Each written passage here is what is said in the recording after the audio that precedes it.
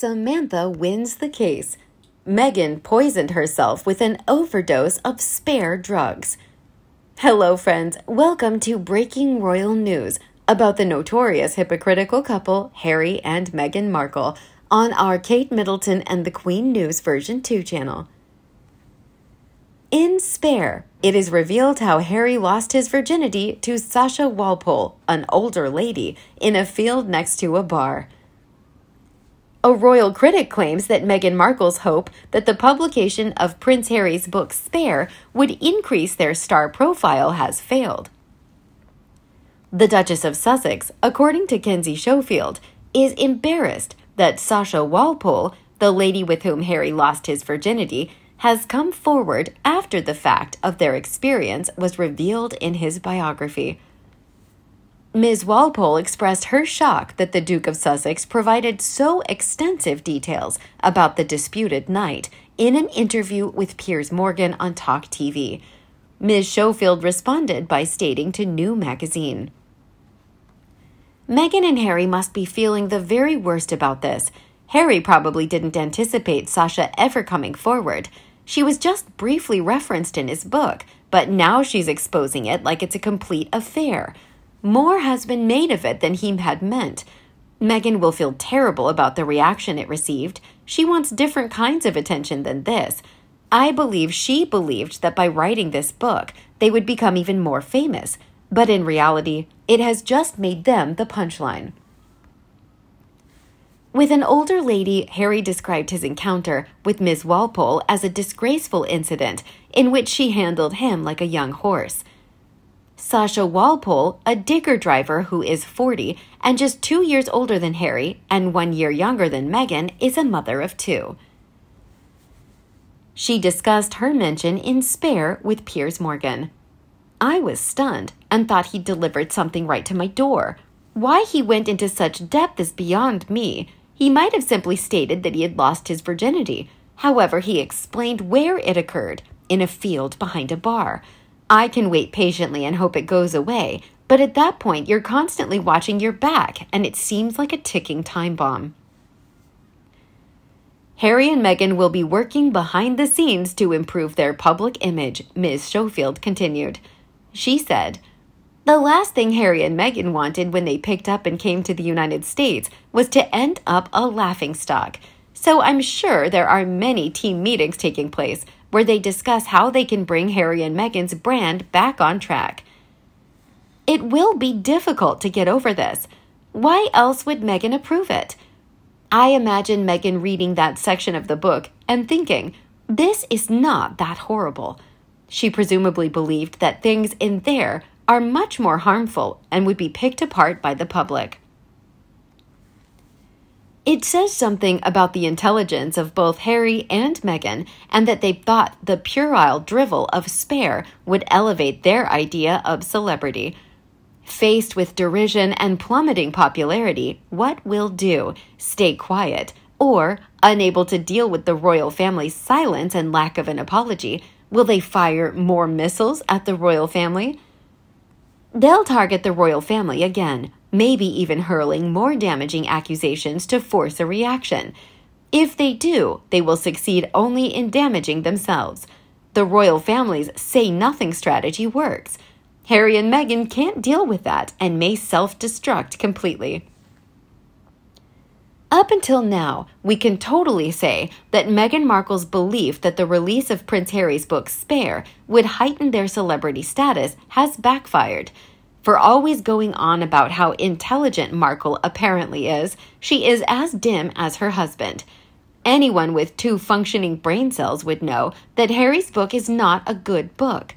Might have sold a lot of copies, but the more it sells, the more it damages its own reputation.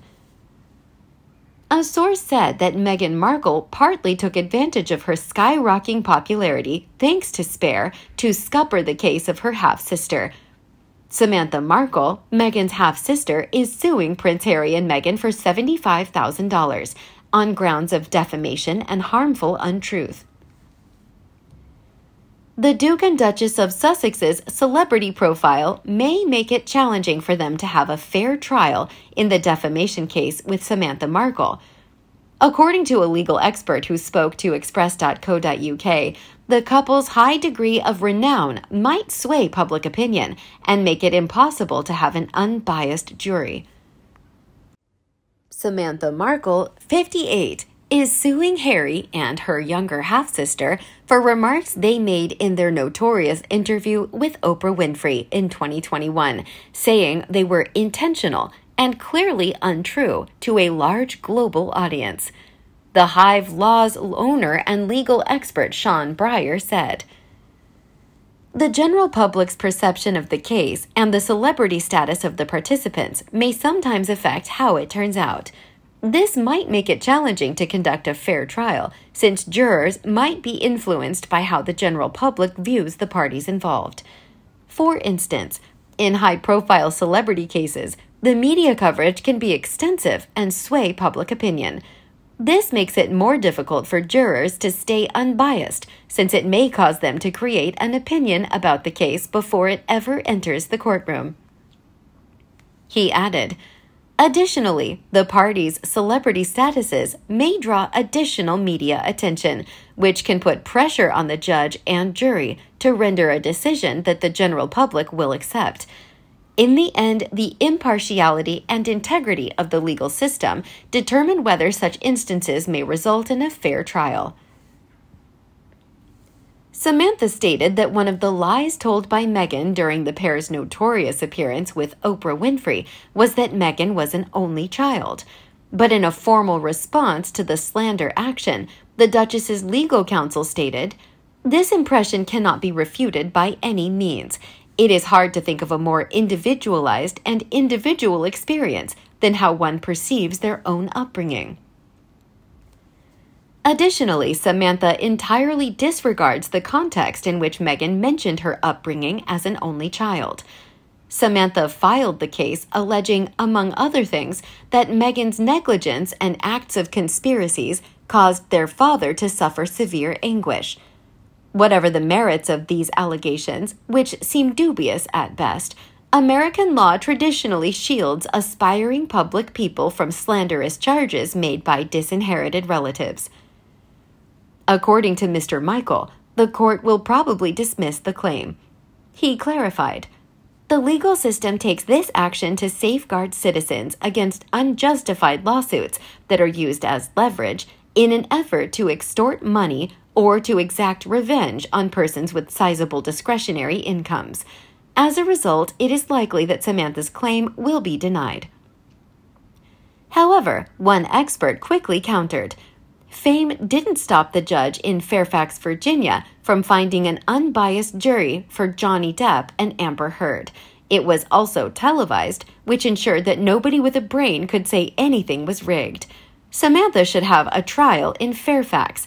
It's known for good juries, but she's probably got limited money on hand." If Meghan thinks that Samantha's lawyers aren't allowed to use her less than honest high court proceedings, then she'd be wrong. Not of sound character. Meg lied and got busted. This is going to be so interesting. And no, American judges are not influenced. Plenty of famous people are in jail right now. What do you think about Meghan Markle's thinking about fame and using it to her sister's lawsuit? Let us know your thoughts below in the comment section. We hope you found this video helpful. Don't forget to leave a like, share, and subscribe to the channel if you like it. Thank you for watching this newsletter. See you in the next videos. Goodbye.